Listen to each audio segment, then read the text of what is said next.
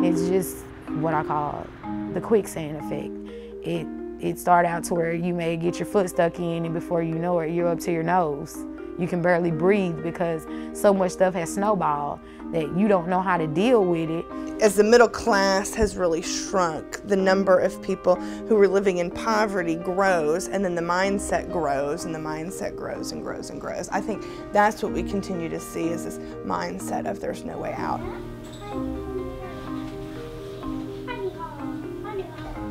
24-year-old Chelsey Stone is a single mother living outside Fort Worth, Texas.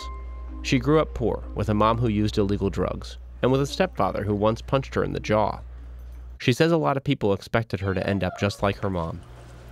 There's a couple times where she would lock me out of the house because they were inside doing drugs, and so I would sleep on the trampoline during the summertime.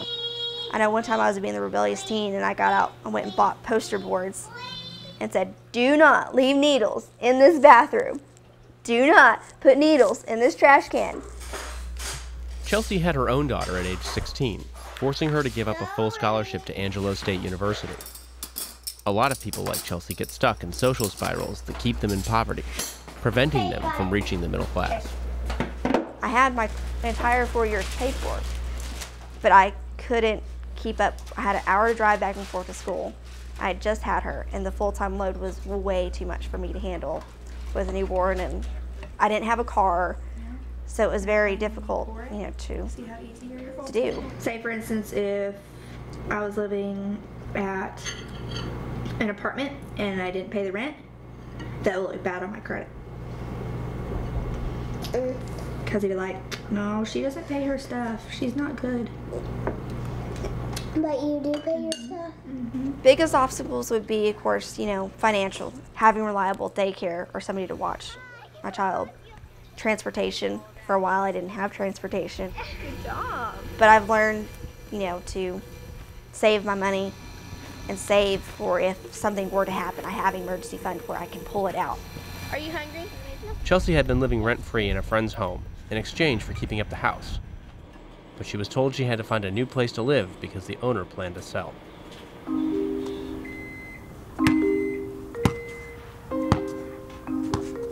Like Chelsey, Cleo-Thera Rand faced obstacles that kept her from attending college right after high school.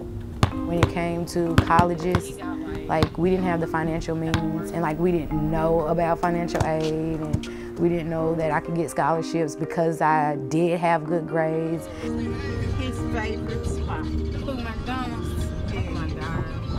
About 22, 23, things started changing kind of for the worse.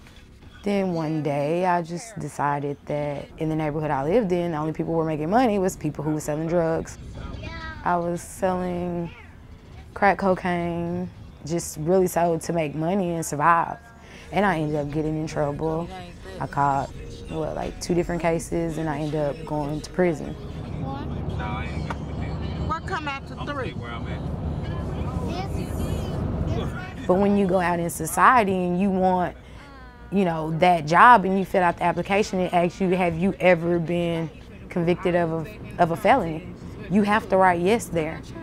But just to see it on the application, your application is automatically pushed to the side. In spite of the challenges both Cleo-Thera and Chelsey have faced, they are now both enrolled in programs at Tarrant County College in Fort Worth. My husband suggested that I go back to school, so I went down to TCC and I just started talking to some of the advisors, and they started giving me like, "Well, you seem like you're pretty smart, so why don't you do it?" And I'm like, "Well, I don't have the money."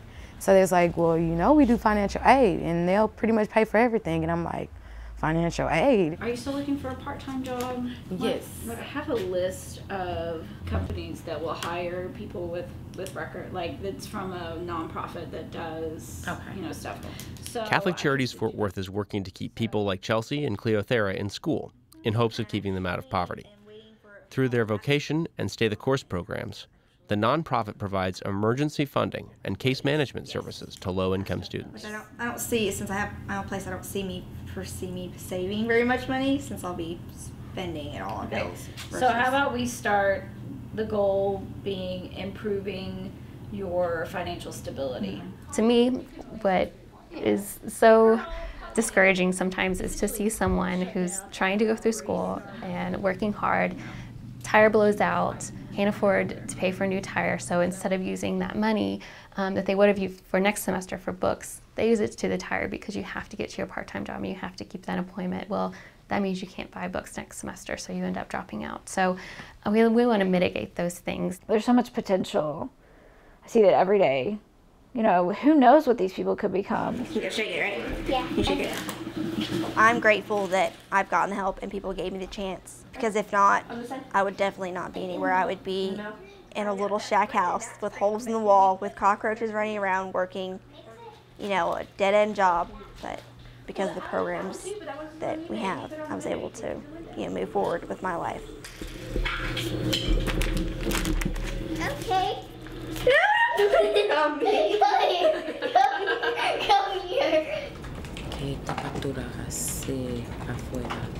Cleo-Thera is working towards a degree in information and accounting management.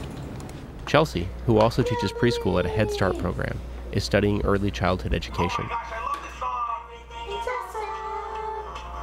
Both women plan to go on to four-year programs, and both hope they can be a positive influence for the children in their lives. For the past year, my mom and I, we've been sharing the responsibility for my nephew. I mean, like, I want to be the best example for him that anybody could be. I want him to see me in that light, to know that, well, if my aunt did time in prison and she's still going for what she wants to go for, then I'm more than sure I can do that and then some.